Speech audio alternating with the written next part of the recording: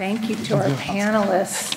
I'm not going to do this in order, but I'm going to do a short introduction for each of them. And what this panel is, and I'm super excited, is an opportunity for those of you who don't always get to talk to these esteemed strategics, a chance to sort of get behind the curtain is the idea. There's a lot of entrepreneurs in the audience. There's a lot of early stage startup companies and mid-stage startup companies. And we're always excited about how do we talk to the strategics, what happens, how can we get acquired? I mean, that's the question I get asked all the time as an investor. When will I get acquired? How can I get acquired? And the answer is it's a process, and sometimes you can't even get to these people. So consider this your lucky day that this is a chance to really understand what's important to them as a strategic, as their companies, where's their vision, their mission, and kind of what does it take to get to be with them. So let me quickly introduce them because it's an esteemed panel. Let me start with Kristen, who's on my back page, so bear with me.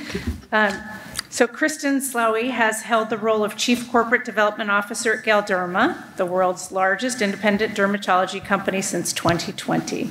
Since joining Galderma, she has overseen several significant transactions, including the acquisition of Alastin, which just happened in 2021. Big one. I know it was a big one. Prior to this role, she spent 20 years at GSK, first in the research labs where she started some very important work in pulmonology medicine, and then eventually in GSK's business development teams where she held roles of increasing responsibilities and also made a lot of big deals there as well, executing more than $30 billion worth of deals and acquisitions, including a very large acquisition of Steeple Laboratories in 2009. Kristen earned her bachelor's degree in both biology and classical studies from Gettysburg College, a PhD in physiology from the Johns Hopkins Bloomberg School of Public Health, and completed an NIH postdoctoral fellowship at the University of Washington in Seattle. Welcome, Kristen. Thank you very much. We've already had a chance to meet Andreas, so Andreas, we will move from there. Andrew Steinlich. Andrew is the President and Chief Executive Officer of Group Beauty Health, the global category leading company with a large portfolio of brands, including what you see up front, Hydrofacial. Andrew has more than 25 years of global beauty and retail experience and a proven record of scaling businesses internationally, from executive roles at Coty, Coach, L'Oreal, and progressively senior roles at Unilever, which we talked about this morning, where he began his career. He's a native of England, and he graduated with a master's degree from the University of Cambridge, and has served in many leadership roles and lived in many countries across 4 continents, including 7 years in Asia. Okay, and then we have Micah. So Micah Bregman. Micah leads the strategy and pipeline function at Allergan Aesthetics.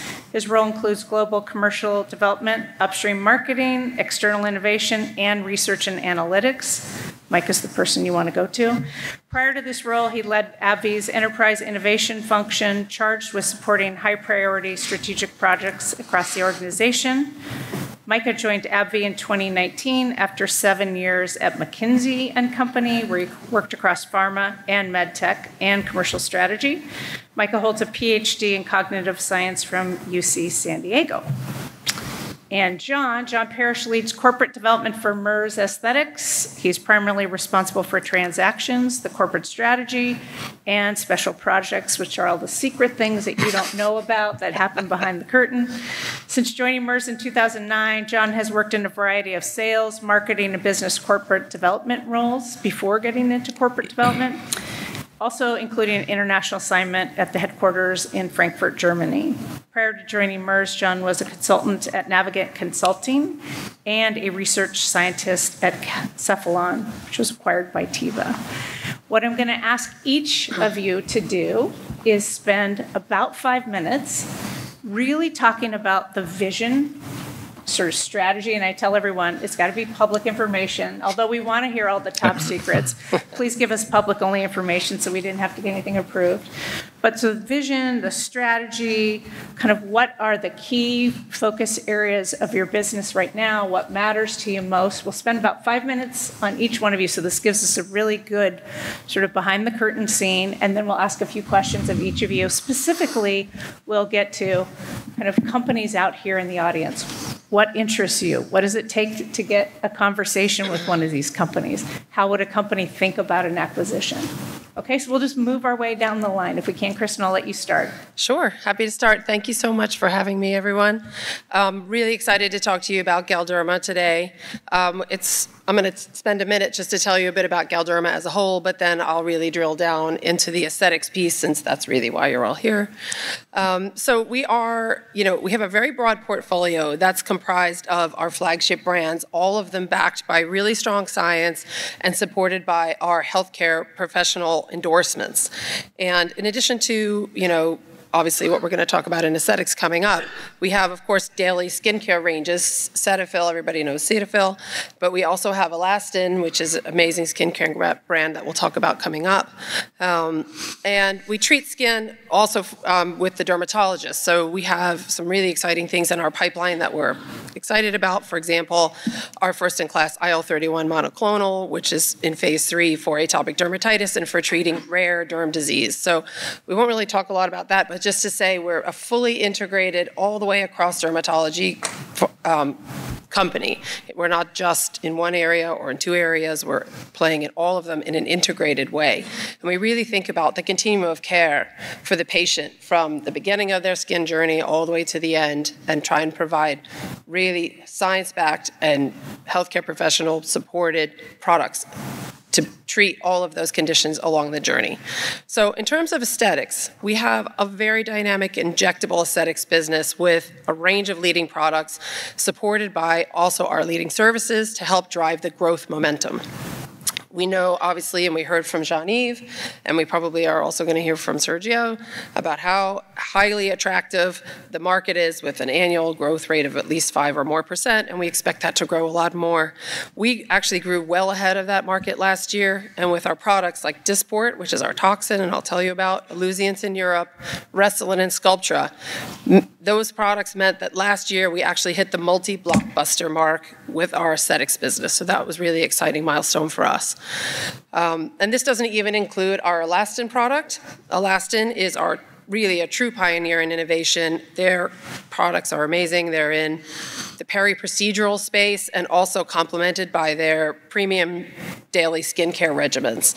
And their suite of high-growth products are really synergistic with our entire aesthetics portfolio.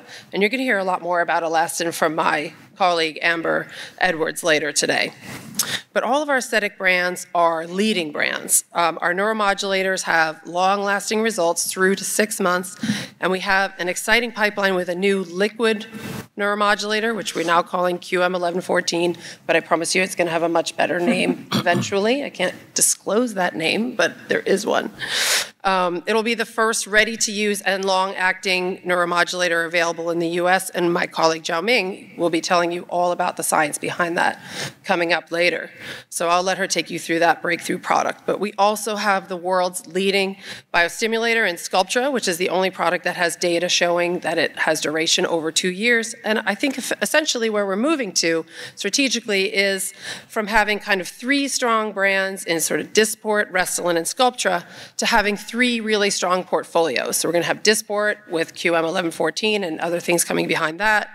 We'll have a portfolio of fillers with really innovative technology and formulations for Restylane, and the next generation filler platform. And finally, we also have a portfolio of biostimulators with new indications and formulations for Sculptra, and we're thinking about the next generation of biostimulatory fillers as well. So I can't really get into the timing for all of these, of course, but I can promise you that they're going to be coming in the near, medium, and long term across all of those. And of course, we have Alastin. our newest and my personal favorite addition to the Galderma portfolio. It's really proving to be an innovation engine for us. Last year alone, we introduced a number of new product offerings, Elastin HA Immerse, Elastin Reform and Repair, as well as the Illuminate for melasma and spots, and brightening serum. It continues to be the fastest growing brand in the professional skincare market, and we now just launched it in Mexico. I heard we just had our first sales just recently, I was really excited about, and we're on track to get this worldwide.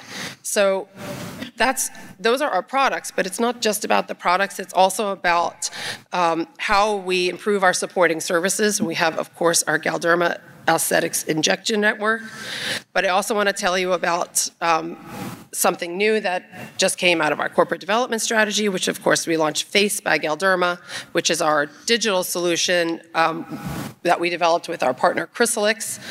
This is an augmented reality solution. It's kind of like a virtual try-on that simulates the results of injectable treatments in real time using the digital assessments. So it really provides a sort of advanced wrinkle detection system together with simulating the possible results of 19 different injectable treatments, and they're displayed as sort of dynamic before and after side-by-side photos, and they're not just photos, they're dynamic, they're sort of like videos.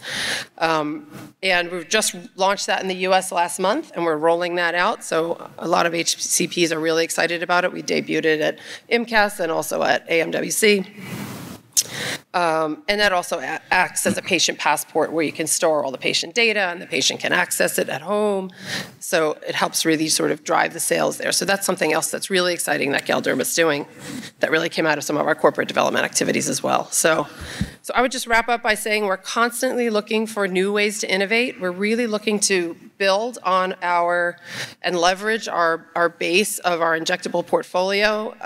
And really, we have a really a track record of M&A, successful M&A, licensing, et cetera. So if you think that you have something that sounds like it would really fit with the Galderma portfolio, please, I would encourage you not to hesitate to reach out to me either today at the meeting or through LinkedIn or bother Karen to get my email.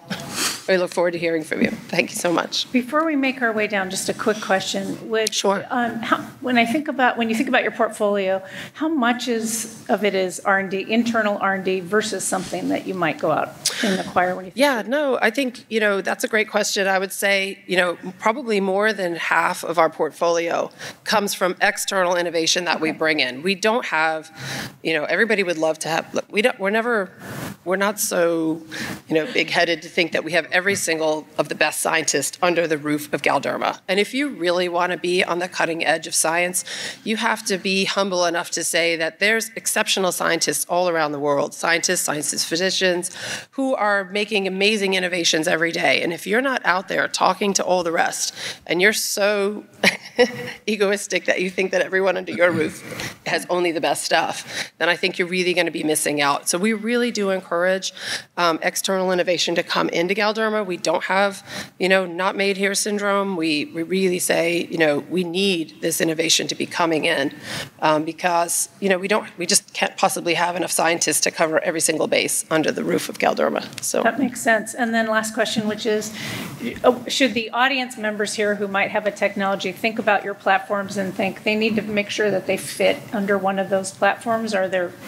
Is there white space that you ever think about? Yeah, no, absolutely. There's plenty of white space that we think about. So right now in aesthetics, we are very much in the injectables, and we were not at all, for example, in the physician dispense space at all. And if that were the case, and we didn't have a conversation with Elastin, we would never have done the acquisition of Elastin last year. So that was a white space that we moved into through various and sundry business development conversations. So, if they weren't, courageous enough to, approach us, and we weren't courageous enough to approach them, then that never would have happened. So if you have something and you think, well, it's not exactly what Galderma is doing, but it could be a really good addition because she didn't say that they have X, Y, and Z, and maybe they would like X, Y, and Z, then absolutely, you can always have the conversation, and I will always give you honest feedback, very, very honest feedback. That's great, thank you. Andreas, maybe you can speak to a bit of your portfolio. I mean, your portfolio really is your key. What's kind of you've talked a little bit about the toxins and the HA during our talk, but what's leading your thinking as you are scaling? And if you were out looking for something, kind of how would it need to fit into the Chroma family? So we have these two categories. What we think about is, one thing is volumizing and relaxation of muscles. So this is this one part, volume, filler toxin, this area. And the second is the skin quality. And skin quality is a lot of different things. And we are taking care of skin quality with polynucleotide fillers, with a PRP system, with lifting threads.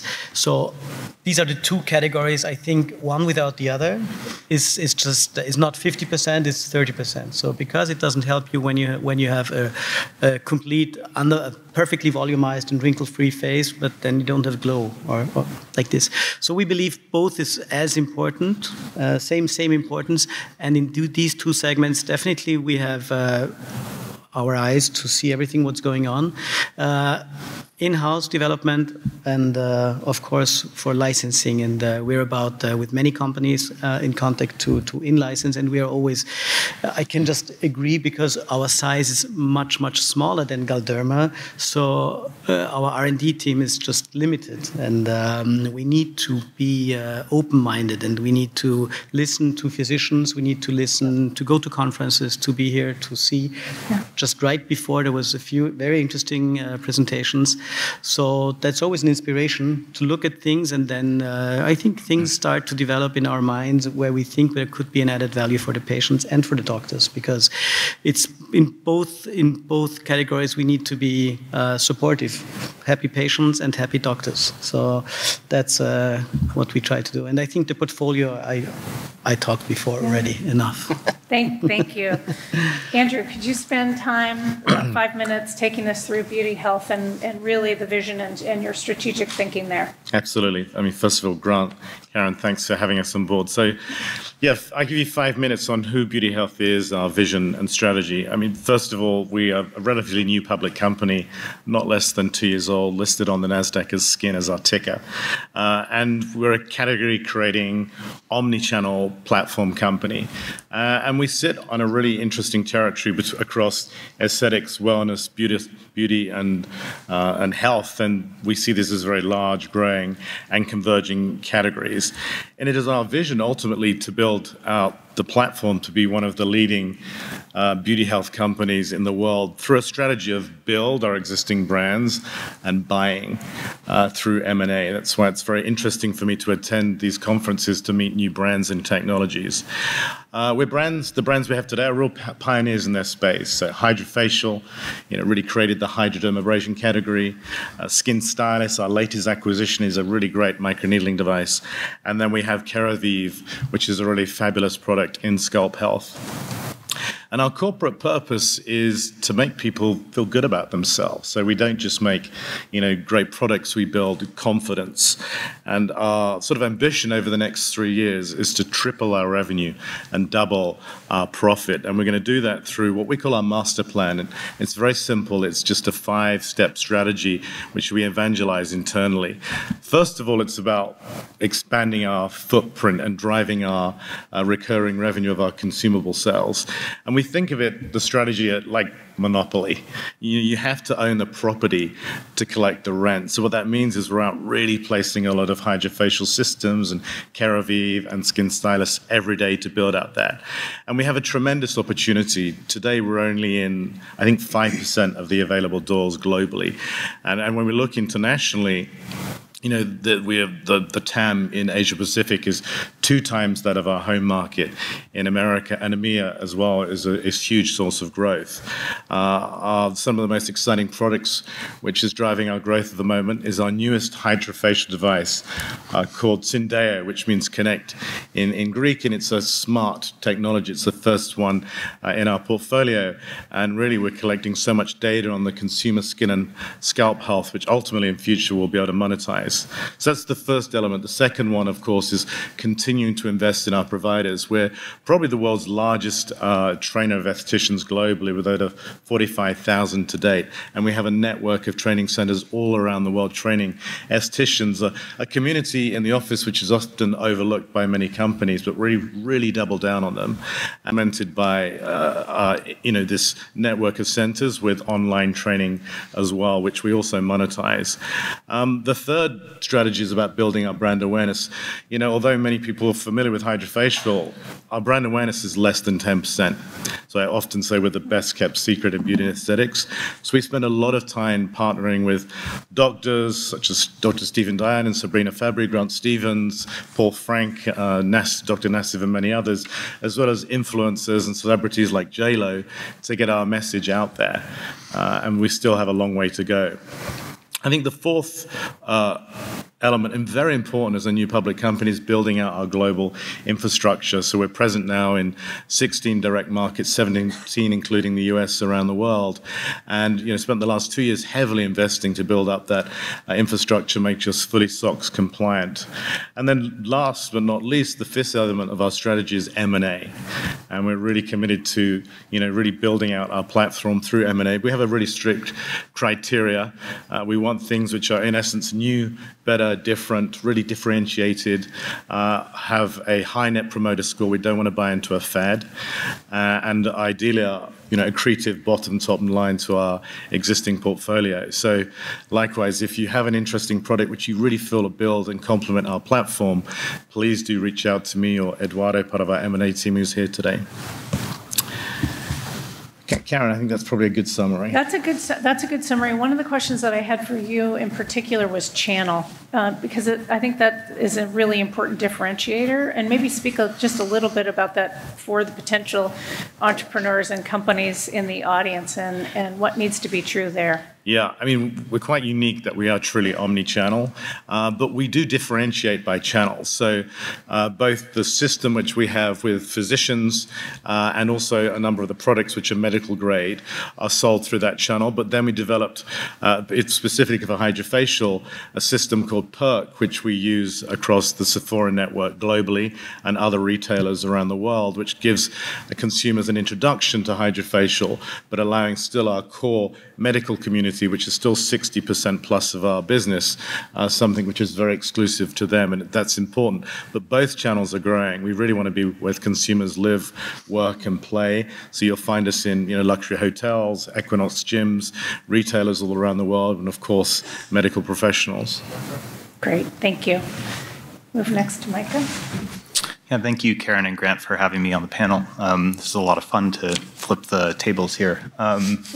So I think... So share it all. Share the Yeah, I'll share as much as I can. And please come up to me during the breaks if you have other questions. I think it's always great to start with, fundamentally, this is an amazing business, right? I think Allergan Aesthetics had the pleasure of helping create this market more than 20 years ago with the approval of Botox Cosmetic, and many of the providers in this room have grown this market to be what it is today with us, and we see the future is very bright from here. I think we heard a lot of forward-looking projections here, but I think it's safe to say that this could continue to be a double-digit CAGR market for the next 10, 15 years. It could grow 5, 10x from where it is today in terms of the number of patients, particularly when you look globally at other markets in Asia that are still very, very underpenetrated. So fundamentally, when we think about our strategy, we have two fundamental goals. One is to do our part in supporting the growth of that market by drawing consumers into the category, retaining those consumers, and secondly, to increase the value of those consumers over time. And the way that we think about increasing the value of those consumers over time is partly by the addition of new treatments and partly by making sure that those patients get the best possible outcomes so that they come back time and time again. We know the average Botox patient comes about, we've heard statistics 1.6, 1.8, 1.9 times per year. But we also know that only about 60% come back of first-time users in their second year. So there's tremendous headroom on patient retention, and that will drive value as much or more than addition of new treatments. And so when we think about the role of new treatments in our portfolio, it's really about incrementality. So I get very excited about any treatment that is something that is meeting a broad unmet need. So a great example of that is skin hydration or skin quality. We think there's tremendous opportunity here. Another example, we recently launched a filler called Volux in the US. It's been launched internationally for a number of years for jawline enhancement, and that's a product that we believe has a unique set of attributes suited for that indication. It's an indication that is undertreated and very incremental to many of the treatments that patients have historically gotten. So as we think about incrementality going forward, one of the areas that we're really also focused on is moving from technologies that correct signs and symptoms of aging to technologies that actually are regenerating tissue or treating the underlying causes of aging. And we have a lot of both internal R&D efforts oriented around that, and get also quite excited about any external opportunity that is making a clear impact on that space. Our intent is to always launch products that are highly differentiated, very scientifically backed, and clinically validated in medical aesthetics. I think that's what makes medical aesthetics unique relative to the broader field of beauty, is that we have clinically validated, regulatory, scrutinized, and approved products that we know work. And it's important to maintain a very high bar there. I should also mention that we have a technology pipeline. Like many of the other manufacturers up here, we believe that part of our role is to support practitioners in the development of their practice. And that means training, but it also means the technology solutions that allow you to attract and retain patients into your practices. And so we are also very interested in technologies that help to do that. And as I said, we've invested in that quite a lot internally, but that doesn't mean that if there are external opportunities that we would be open to those as well. So that's kind of in a nutshell how we think about our strategy and our role in the market. I won't go through our entire portfolio. I think happy to answer questions about that if they come up, but I think if anybody has questions for myself or some of our business development colleagues here, we're happy to chat. That's great. Just one quick question before we move on to John, which is, you have such a broad portfolio. Should we still think of it as, there's drugs and devices? Is there any place that you lean more than another, or is it really based on the need? So fundamentally, the bread and butter of our business is facial injectables. Yeah. Clearly Botox, cosmetic, Juvederm. But we also have a very active energy-based device business with Cool Sculpting, Cool Tone, and intending to launch a product called Rasonic soon. And then we also have a plastics and regenerative medicine business that treats not only for breast augmentation, breast reconstruction, but also for abdominal wall surgery, ventral hernia repair. And so we actually do keep a very open mind about growth opportunities across all of those businesses. And then, of course, I should also mention that we look at regional business development opportunities as well. So particularly an example of this would be China. There are products that we would love to bring to China, but for regulatory reasons, that pathway is relatively long. So we're always open-minded also about regional opportunities that can get us into certain niches more quickly. Great, thank you. I'm going to just say that we need to extend this clock because it's about to go off and we're not even close to being done. John. I have more than 2 minutes. You do. All right, cool. Thanks, Karen. Thanks for organizing. I think this is a super fun session. So I think, like a couple of colleagues here, maybe 2 minutes on Mertz, because I think the context is helpful. So the Mertz Group is a family-owned business, right? So we have 21 shareholders. They're all related. The business has been around 115 years now, as of this year. We actually went through a reorganization right before COVID, coincidentally, and set up sort of a business unit structure now. And so Mertz Aesthetics is kind of a fully operational business. It's headquartered up the road in Raleigh. Bob Radigan, who probably knows like everyone in this room, is our CEO. And it's just been a great platform for us to really focus on medical aesthetics all day, every day. That's what we do. Like a lot of folks, first months of COVID, very difficult, but then we've enjoyed a really solid growth coming out of that. Our fiscal year ends in June. We're really proud we're going to hit €1 billion in revenue this year, which is just phenomenal and something we're really, really fortunate and grateful for and proud of. As a potential partner, I think what we offer, I kind of think of like lots of things, but three things in particular, right? We have a global, like a couple of colleagues here, but we have a global commercial footprint, right? So we're directly operational in just about every major market of consequence around the world. We have a very strong R&D team. We're very good in clinical and regulatory development. We do basic research as well across toxin, filler, and energy-based device. And as I mentioned again, that all we do is medical aesthetics. That's what Bob wakes up thinking about. It's what I wake up thinking about. And so for us, it really allows us to dig in and spend a lot of time there, which is really, really cool.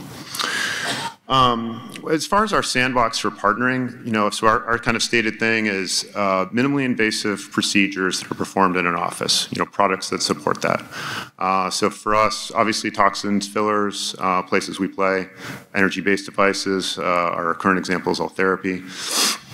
But it could mean, things like injectable lipolysis, could mean injectable exosomes, all sorts of things that are coming out there. There's a bunch of regenerative products, certainly could be interesting.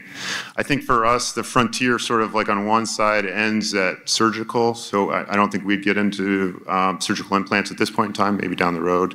But that's not a space for us. We're not in the surgical suite. That's not a core competency of ours.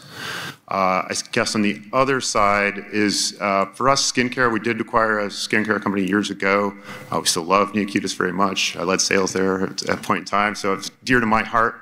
But I don't think that's a space we double down in at this point. I think that's, for us, best left to the experts that have capabilities to really win in skincare. And for us, facial injectables is where it's at. So, one of the questions Karen asked, sort of where do we want to interact with people and how do we want to interact with people? So over the years from Mertz, our company was built through M&A, and it's kind of everything from venture capital investments to asset deals, licensing, all the way to major corporate M&A. So we're open to all of that. We're completely agnostic when it comes to the maturity of the company. And in terms of timing to reach out, like now, today, here, anywhere, right? Like even if you're not in a position to partner right now, everyone here will tell you it's about the technology, but it's about a relationship too, right? And so getting to know people, getting to understand their business, I like to think that we can be value added back, in terms of giving you feedback, how we think about things. Those conversations are really instructive and allows us to learn more about you to learn more about us, and really sets us up perhaps down the road for a more fulsome discussion, let's say. John, maybe to that point in particular, it takes time, right? Before you don't just acquire a company tomorrow because you think it's really cool and it launched yesterday. Can you just talk about how building that relationship works and what an acquisition actually looks like, that process?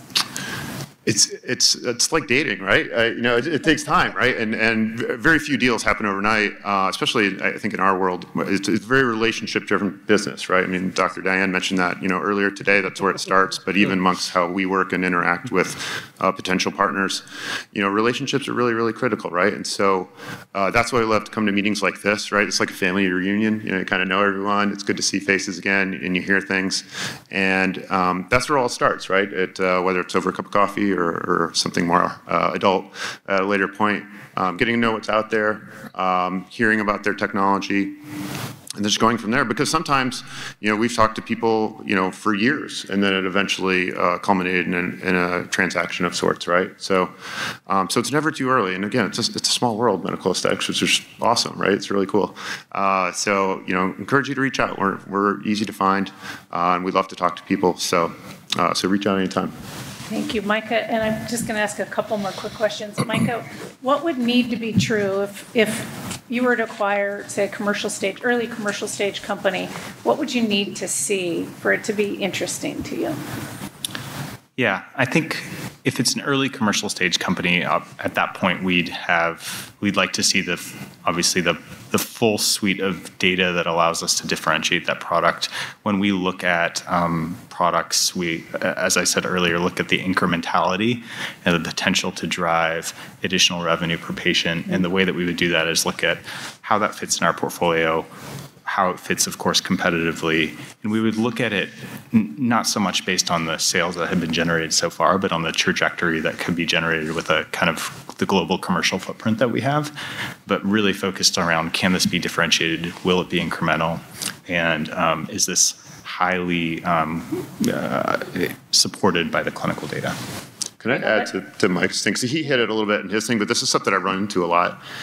Differentiated is good. You have to be able to promote it. Like if the rep can't talk about it, it's watered down, right? And so that's where we need good data so we can get in the label, whether it's device or a drug, to make the claims. Yeah, that's right. You know, and it's good having had experience in sales, being out there, and like if they can't talk about it, you know, it handcuffs us, right? So that's a key thing that really for all important. of us. And I'll let Andreas, Andrew, and Kristen answer the same question. What would need to be true if you were really going to acquire a company? You can just give one or two headlines. I think very similar to the other gentleman. I think, as I said earlier, new, better, different, really looking how it's differentiated from everything else with that supporting data, and really the complementarity of how it really fits into our existing portfolio and adds to our platform. And then, of course, the trajectory of long-term profitable growth is absolutely key. I think those three areas are where we spend most of our time, and we meet brands every single week, and encourage you to please reach out to us. Yeah, I think solid clinical data definitely is something truly important. It's sometimes difficult, so we see this, for instance, that in our portfolio for its detailing, it's sometimes too much. So we really need to look at what's part of the routine of the sales guys, what's part of the routine of the doctors, and so then try to match it as good as possible so that you don't destroy your key products by other things. So yeah, good clinical data, good fit, and added value to patients. Kristen? Yes, and I would add just to all the same things that everyone already said without saying them again.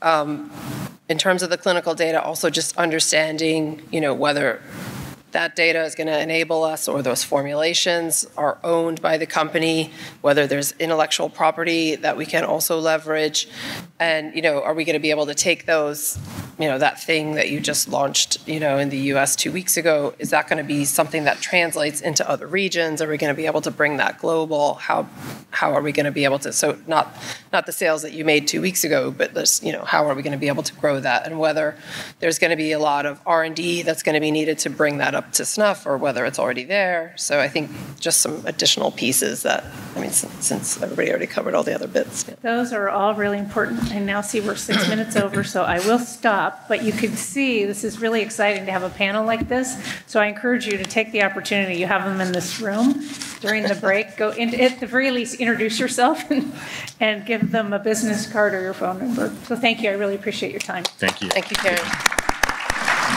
Nice to see you. Done.